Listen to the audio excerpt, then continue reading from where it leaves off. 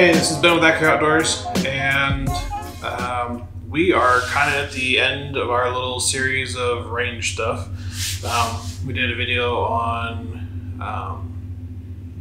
where or how to find ranges, different types of ranges, range etiquette, and kind of the last one I want to touch on is public versus private ranges. So public would be defined as open to anybody who can just either pay a fee or walk, if there's an open bay, you walk and just start shooting. Locally, there's one actual public range. That would be the George Norris, or I call it Pickle Butte. There are some other places is considered public ground. There's no areas that are dug out and everything. It's just public Bureau of Land Management land that you're allowed to go shoot, as long as you are safe.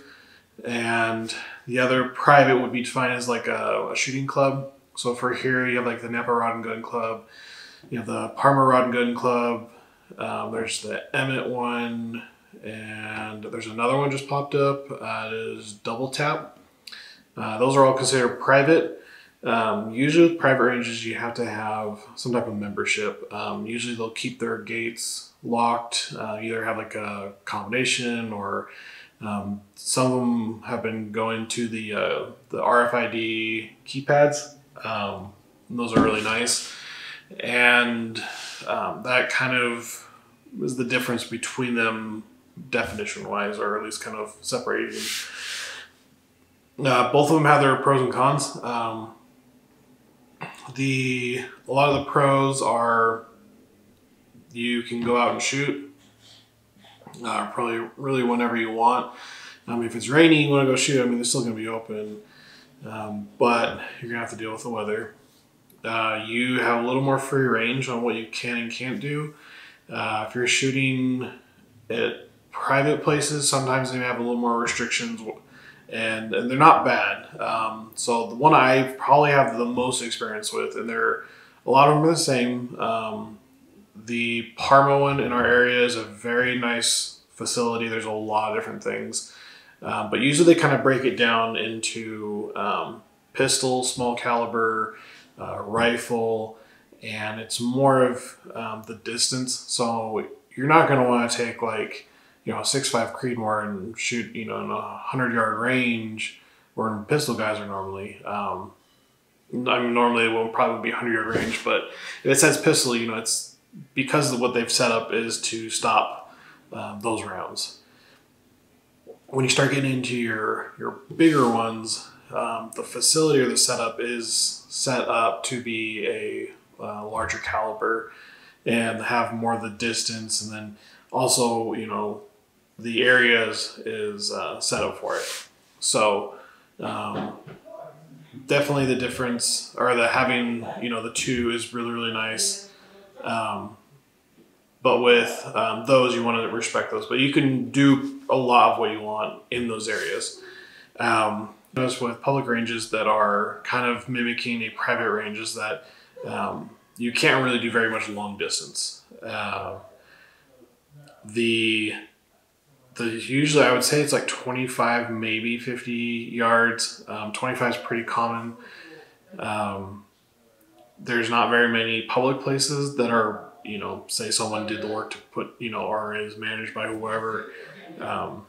Your best bet with public is going to be finding areas. So like here at Accura, we have a couple spots that we go out, and it's out on BLM land, and it's kind of in a ravine, and it's a good spot for shooting long range. But we have to set up our own targets. We have to drive out, set them all up, and it's a little more work, but you don't have to pay to go somewhere. On the other side, on a private or a club range, a lot of those targets are provided, which is really, really nice.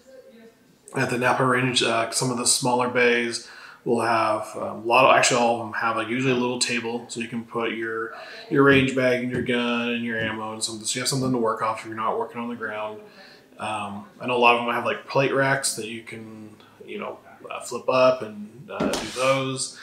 I know that they have a lot of targets in their shoot house, or not shoot house, their range house.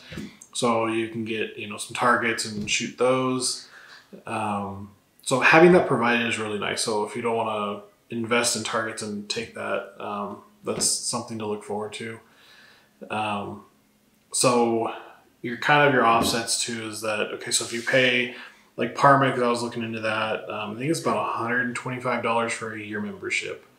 And I think because of its location, it doesn't have a wait list, whereas Napa Rod and Gun Club does have a wait list. So kind of depends. But you are paying to have someone else maintain it. You have targets there. You're not having Joe Schmo go off the street. Usually people who are going there are like-minded, have about the same experience as you, if not more. But it's kind of a different class of people. So I really do like going in that environment. I believe most ranges, if you have a membership, you can bring friends with you, but you have to be with them. Whereas if you're on the public side, it's a little more work. You're going to have to pay for your own targets, clean up after yourself. I mean, you should clean up after yourself no matter what. But definitely in a public range, you're going to have to pick up if you shoot, say pop bottles or, whatever. You should make sure you're picking that up. But so those are kind of your pros and cons. Definitely you're going to be limited to whatever is available in your area. In Idaho, fortunately, we love our guns and we love going out shooting. So we have lots of options. We have lots of places to do, up to a mile shoots. We have PRS matches here. We have USPSA matches. We have once in a while we have IDPA. We have 3-gun. So we have tons of places. So for us, the options are many. Whereas the opposite is if your area, you may only have, a range and it may be, an outdoor and indoor range or whatever, but it's better than nothing. So definitely check it. Just kind of give you some things to think about with pros and cons of what things we've noticed with public versus private ranges or club ranges. So stay tuned for next month or next episodes and we'll kind of cover some new things. So until then, stay safe and I'll see you on the range.